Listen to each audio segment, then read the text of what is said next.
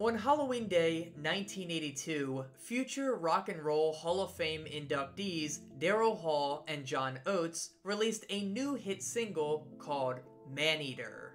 It was about a woman so strong-willed and beautiful that any man whose eye was caught by her would end up being chewed up and spit out, powerless against her dominant femininity and allure.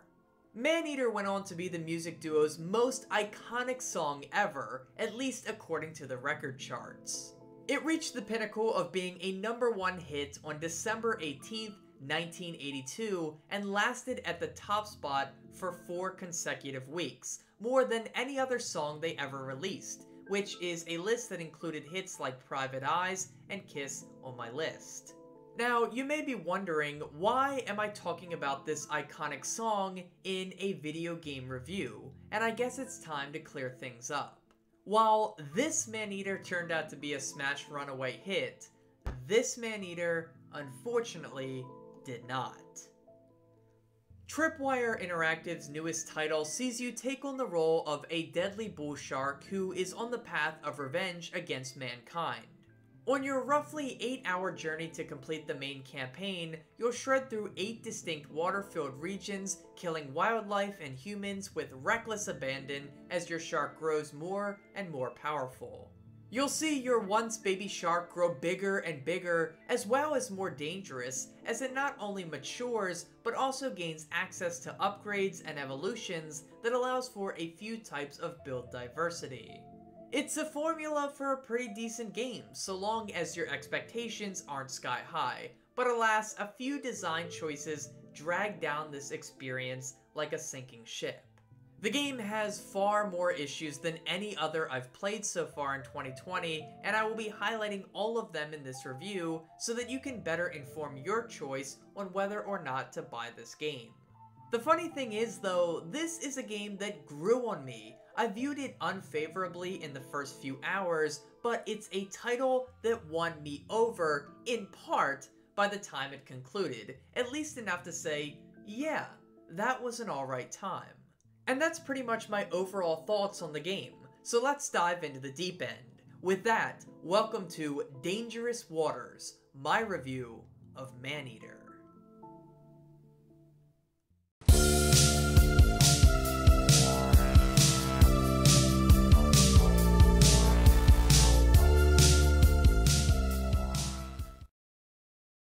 A very bare-bones story and a basic presentation style means that the most definitive aspect of Maneater is its gameplay, so let's start there.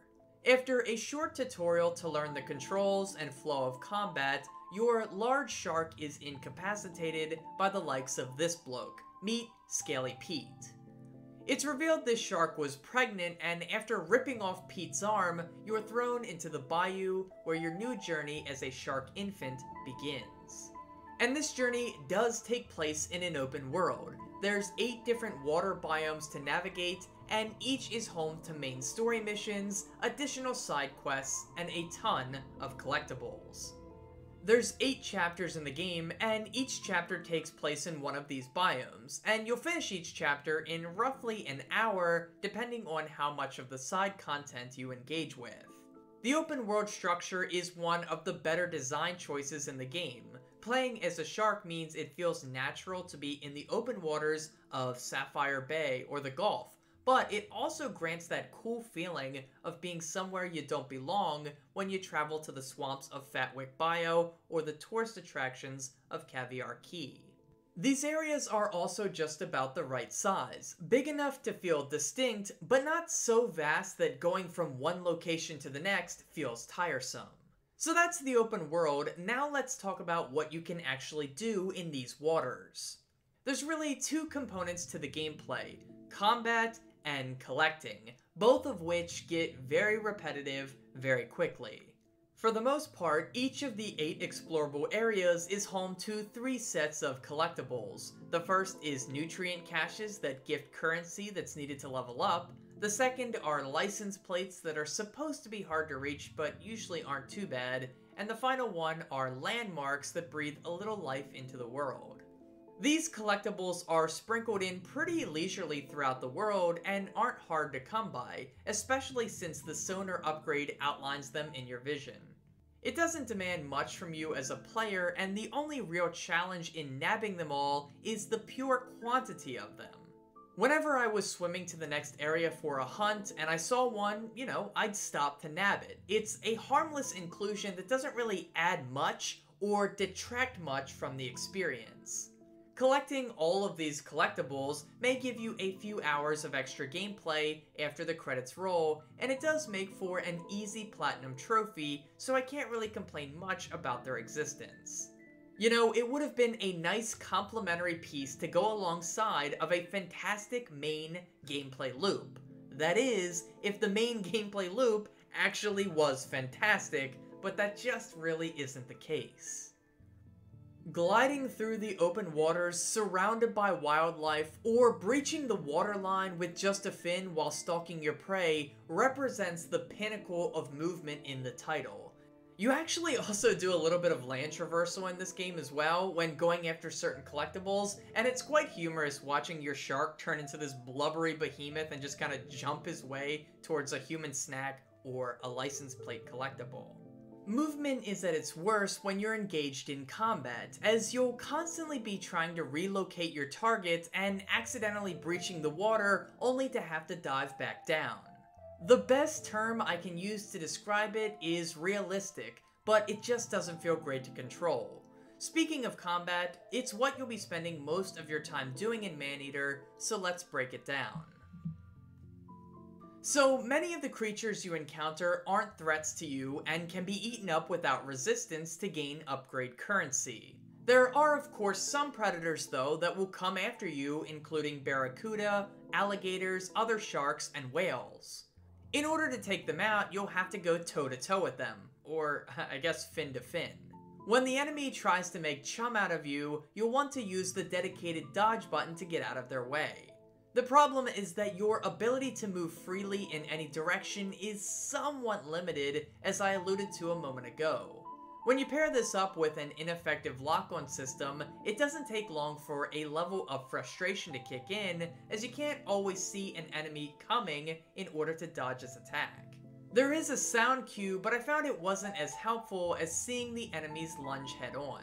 And this problem is exacerbated when you take too much damage and have to swim after some of the docile creatures in order to eat them up for health.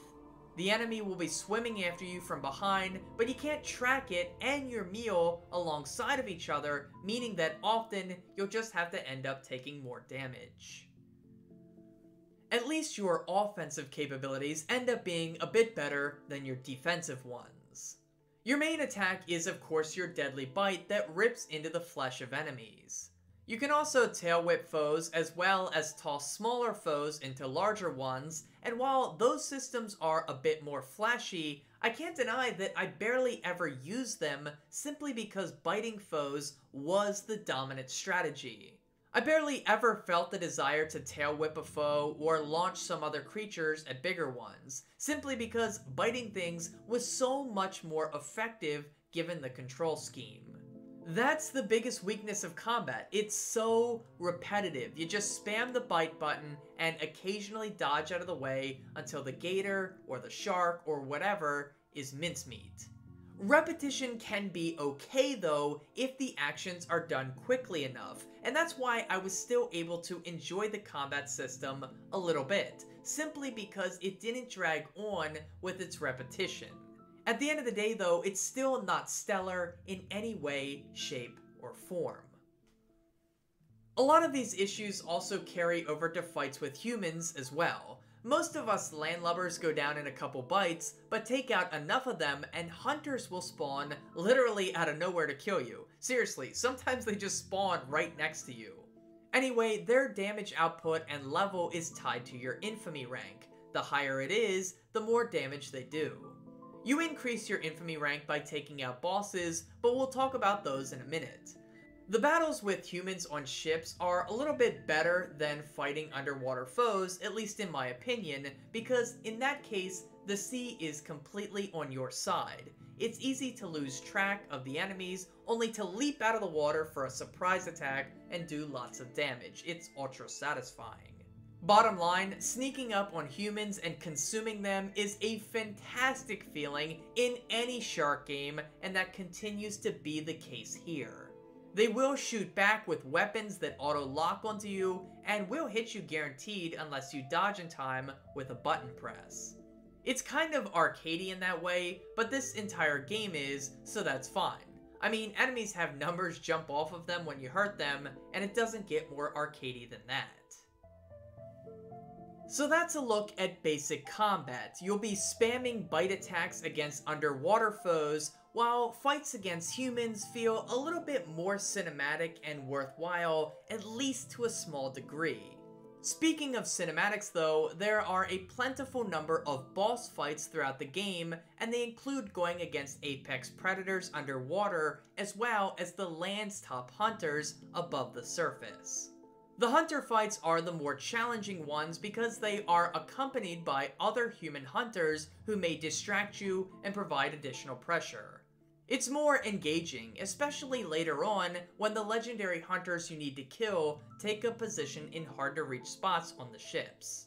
On the other hand, the fights against the apex predators are essentially the same as facing their normal level counterparts, with the stipulation that they have more health. They do the same attacks and do a bit more damage, but really they aren't any different than the fights you've already done, which leaves them feeling kind of underwhelming. And to be quite poignant, whether you're fighting people or creatures, the rhythms of combat are very repetitive. Once you've engaged with it once, you've pretty much seen all there is to offer in terms of combat. The whole fighting experience ends up being routine by the game's conclusion. It's just alright. Nothing terrible, but nothing amazing. In an attempt to alter gameplay, evolutions and upgrades are given to the player after defeating bosses that can be used to customize your shark and theoretically change up gameplay. You can level each upgrade farther by dumping in currency points that come from killing people and creatures. The problem is that most of the upgrades fall into one of two sets. A bioelectric set that allows you to do AoE lightning damage with stun effects, or a bone crusher set that gives you additional defense and more physical damage. You pick a set and then you roll with it, and it doesn't lead to as much diversity as there could have been. The short runtime paired up with this minimal amount of builds may lead some players to feel that the open world RPG label that this game gave itself may be a little bit misleading, but that's for the individual player to decide. Anyway, there's also 3 additional slots to equip upgrades, but they're fairly basic ones like more health or more currency gained. It's nothing innovative. I ran the bioelectric set the entire time, and to be honest, it trivialized combat and did mountains of extra damage. So much so that the final apex predator hunt took me about 30 seconds as I had the thing stun locked to death until its health hit 0. It was hilarious. The upgrades make things easier, but not in any sort of interesting ways that enhance the combat experience. Oh, but I should note, while the upgrades themselves aren't too spectacular, I loved seeing my shark mature visually as it got older and bigger. That was always much more satisfying to me. So what I've just described is a lackluster combat system that seems to be devoid of any sort of fun, but really that isn't the complete picture. There's something inherently enjoyable about playing as a shark and wreaking havoc, but it has to come in short bursts. When you're a game developer, there's only so much you can do when you're gonna have the player control a somewhat realistic grounded shark creature, and so I think the runtime for this game feels about right. Play it in short bursts for maximum enjoyment. Anyway, I think ultimately, your enjoyment of this title's gameplay will come down to one factor. Do you enjoy checklist-style gameplay where you are constantly working towards 100% completion? That's what this game is all about. You'll be completing many, many tasks in short bursts. At its best, it feels like the side content of Insomniac's Spider-Man game, but at its worst, it feels like the repetitive drivel of Mafia 3's mission structure. Your mileage will vary.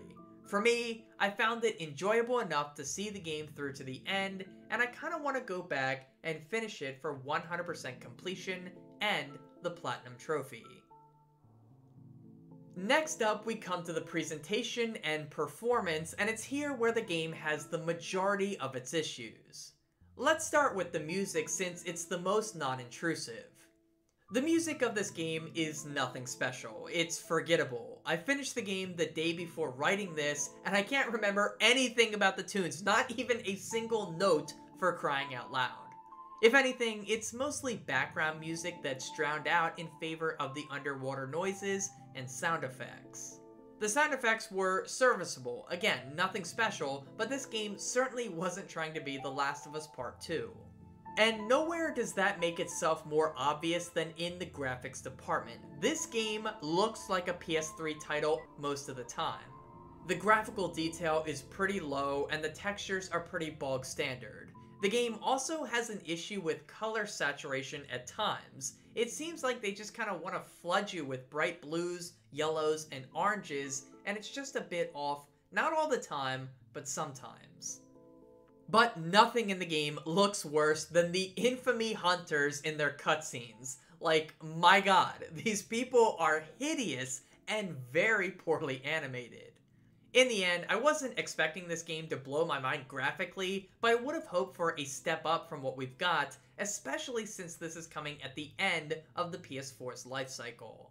And what really surprises me is how much these graphics sent my PS4 Pros fan into a fit of rage. Seriously, I've never heard my console's fan kick on this often and be this loud while playing any other game. I don't get it. And unfortunately, things get worse when we move to the performance department, as there's a ton of issues here. First of all, the frame rate of this game is wildly inconsistent and will often dip during combat-heavy sections, which leads you to have to eat a lot of damage. It feels cheap and frustrating. I died at least once or twice on low health because the frame rate just decided to chug, and I couldn't time a dodge properly in order to avoid the killing blow. This came early in the game against a fight with a beefed up alligator and seriously pissed me off because the gator was almost dead. It was almost over, and then it got me because of the frame rate drop. I've also already mentioned the camera's woes, but the lock-on function also sucks because creatures will constantly zip off out of range, leaving you unaware of their position. In order to maintain the lock, the camera would have to do like a 180 sometimes, which would maybe lead to some seasickness, but I just hate when the lock on camera doesn't stay locked on. It's just counterintuitive to the name itself. And finally, the last major issue, and the most damning, is that this game has released with a bug that will occasionally delete your entire save file, or at least hours of progress. Many players are reporting this happening to them, and it's something that I experienced firsthand. Luckily, I was only about an hour into the game, but it still felt terrible to see my progress wiped. It is one of the easiest and quickest ways to upset a fan of video games. I'm not sure if this had any real impact, but fast traveling to a safe room and then quitting to the main menu was my strategy to exit the game, and after doing this, I never lost any more progress.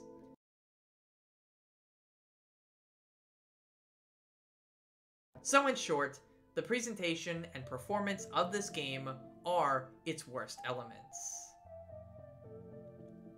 That leaves just the story, and it's kind of a mixed bag.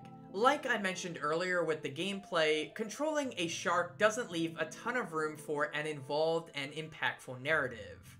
I mean, even if you create dynamic and well thought out characters to counteract the shark, at the end of the day, you are just a shark. You're not going to talk, you're not going to solve moral dilemmas, you're just going to destroy everyone and everything because you are a shark.